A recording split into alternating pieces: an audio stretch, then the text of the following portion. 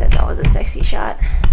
Hello everyone, we're back with Good Thing Bad Thing, which we've managed to do for 2 weeks in a row. On time at again. last. Good job, us. We weren't on time last time, but this time we are. I don't. Weren't? Well, I think we filmed it on Sunday and then I didn't get out until like Monday. Or maybe even Tuesday. I had a lot to do. So, Indeed. Adam. Yes. What is your good thing? So, my good thing is food related. And I made a breakfast this morning and had very yummy potatoes. Very good and potatoes. with it, I paired my sake, which went very well, and it is finally done. And also, in addition to That's not a label. That's an old label. Anyways, I'm getting into it. In addition, one of the things I was excited about my sake is I collected these bottles a long time ago from drinking. They are like random. They're kind of like lemonades, bottles of lemonades of a specific brand from Aldi's, and they have these beautiful resealable caps that are like perfect for brewing of different types.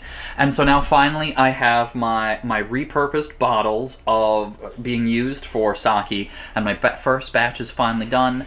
And it turned out well. I've really enjoyed it. I don't know if I'm going to be able to go through all the Nigori sake myself, but I do have a few friends who are interested in trying it out.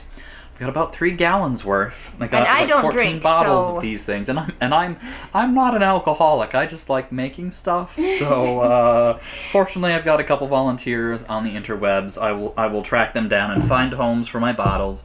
And so yeah, so the nummy food this morning that paired well with my sake, and the whole sake process coming to a successful conclusion. The sake experience. Yes.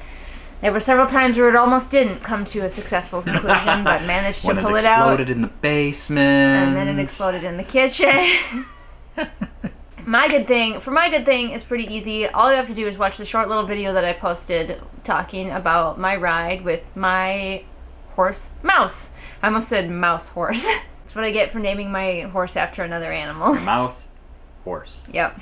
Anyway, I had a good ride. You can listen all about it on a video that I posted yesterday, I think. It's really short to just like find out how that ride went, but it was good. The whole thing wasn't good, but there's a certain part that was really good. All right, Adam, what's your bad thing?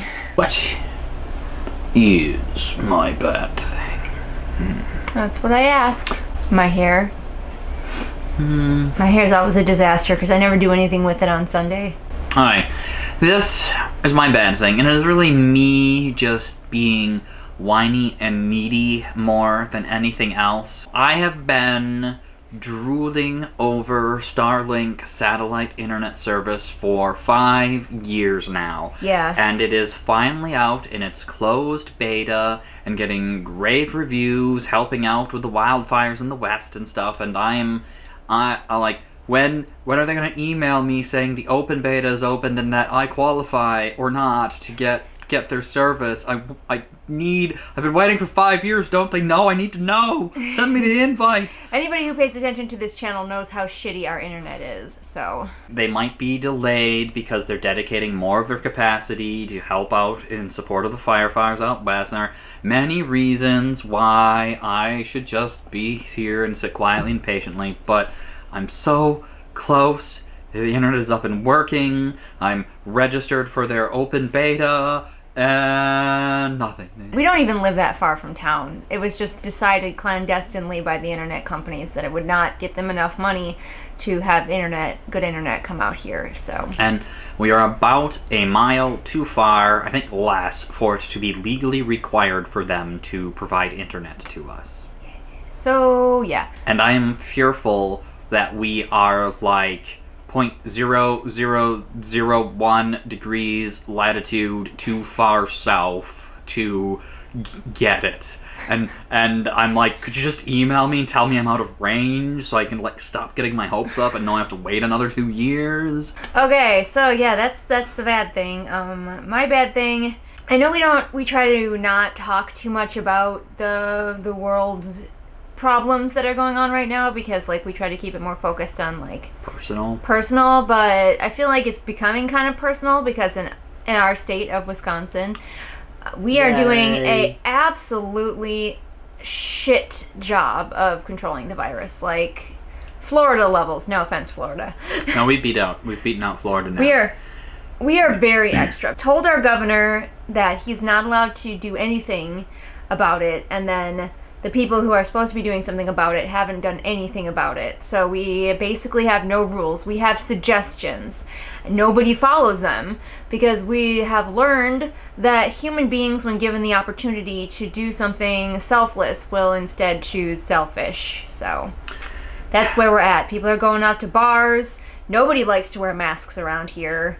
Multiple tenants, I clean apartment buildings, multiple tenants in the apartment buildings that I clean have it, and others probably have it but haven't told us because they're not required to tell us. Some just have, and it's not great. And multiple friends of mine have had to be quarantined because they've been exposed and they have to wait for a test, and it's just like, we are a rural state with a spread out and a dispersed population, and yet we cannot manage to have an adequate response, and instead decided to be #1 in per capita COVID spread. We just went full lawless. There are no rules. Do whatever the fuck you want. And here we are. We fucked around and found out, and still nobody cares.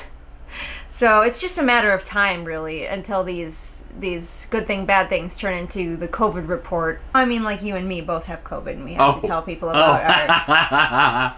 I'm trying not to get it, but it is statistically probable. There is no better place in the nation, and maybe not even in the world, to have a good chance of catching COVID from the next person you meet. I'll probably get it before he does, because at his job he's very like isolated in his cube and then he'll give it pretty to safe. me. But yeah, if one of us gets it, the other one is screwed. No two ways about it. I'll just make you live out in the corn crib. Yes, great. Can I at least live in the round bin? There's a roof on that. There's roofs on part of the corn crib. No, there's not. All right. You can live in the round bin. All right, so that's my bad thing. And I'm pretty mad about it. Oh, hey, unrelated. We're using my new camera again, trying to figure out all the features and stuff. And also, I have a new mic on top of this camera. So because this camera can actually connect to mics. Yeah, I bought a mic a while ago for my old camera, and it didn't connect to it. So I was like, shit. Even though I thought it would. I guess my research was slightly wrong. But this one does, so let us know what you think of the sound quality. I'm learning things. I'm expanding like a hot air balloon. Or where that was going. All right, Adam, are you ready for the goodbye? I'm ready for our goodbye. 3, 2, 1. Bye. Bye.